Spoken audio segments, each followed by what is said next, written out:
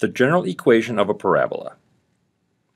You should be familiar with the graph of the quadratic function y equals x squared, as well as transformations of graphs, specifically how to shift, stretch, and flip a graph. In this lesson, we will write the equation of a parabola given its graph. The standard parabola is y equals x squared. The y-axis is the axis of symmetry. The parabola looks the same to the left of the y-axis as it does to the right of the y-axis. The point on the axis of symmetry which divides the parabola into two equal branches is called the vertex, which in this case is at the origin. From the vertex, there are points that go left and right 1 and up 1, and also points that go left and right 2, up 4.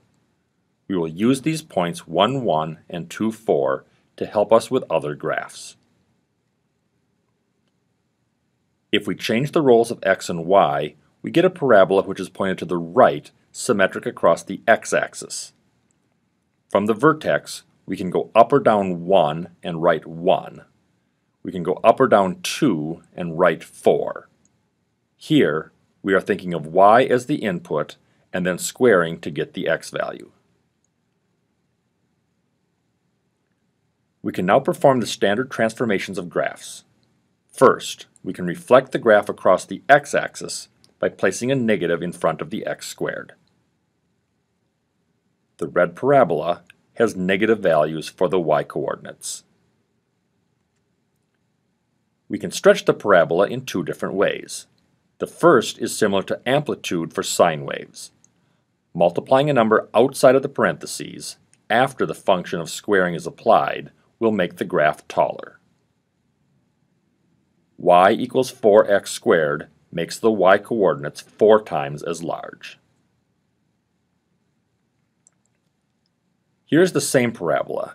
This time we will multiply inside the parentheses. This transformation is similar to the frequency and wavelength concept for sine waves. Multiplying by 2 inside the parentheses makes the graph 2 times thinner. The point at 2, 4 moved closer to the y-axis to 1, 4.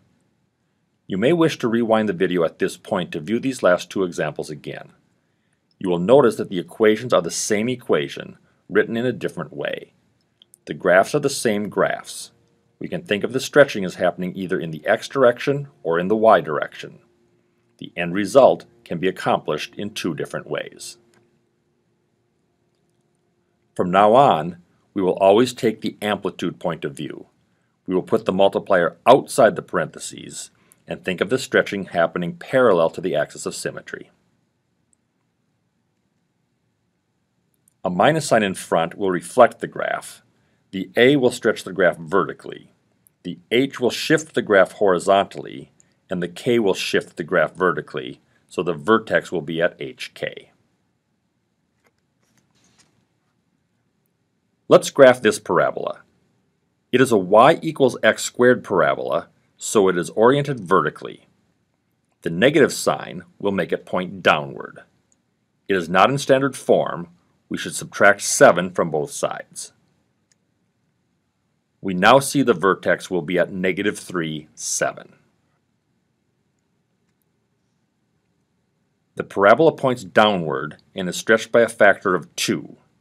Instead of going right 1 and down 1, we will go right 1 and down 2 to the point -2, 5. Similarly, 1 left and 2 down puts us at -4, 5. We can also find points that went left or right 2 and down twice the usual 4, or down 8 to -1, placing points at -1, -1, and -5, -1. We can then draw the parabola.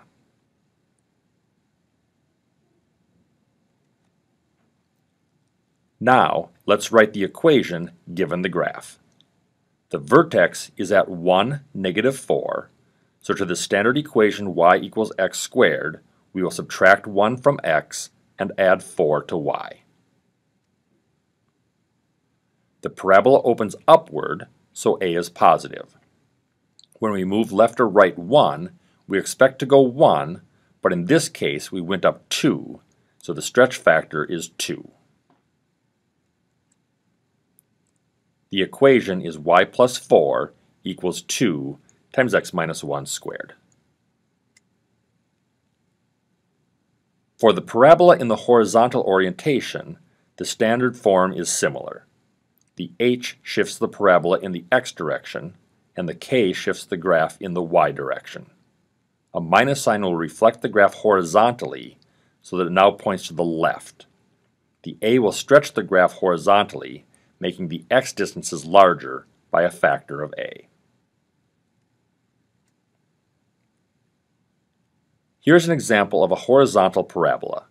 The standard form is x equals y squared. It opens to the right, so it is positive y squared. The vertex is at negative 4, 2, so h equals negative 4 and k equals 2. We can determine the stretch factor as we did in example 1, but here's another approach. By taking a point on the parabola, like 2, 4, and plugging in the values of 2 for x and 4 for y, we now have just one variable in the equation. We can solve for a to obtain the value 3/2. We can also find the stretch factor as we did in example 1. From the vertex with y-coordinate 2, we go up to 4, a distance of 2.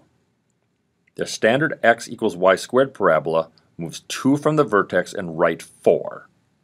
We expect to go right 4 to the point 0, 4. Instead, we went further to the point 2, 4, a distance of 6. The standard is 4, we went 6, so the stretch factor is 6 over 4, or 3/2. The equation of this parabola is x plus 4 equals 3/2 times y minus 2 squared. To recap, the y equals x squared parabola points upward, the x equals y squared parabola points to the right. A negative sign will flip the graph so that y equals negative x squared points downward, and x equals negative y squared points to the left.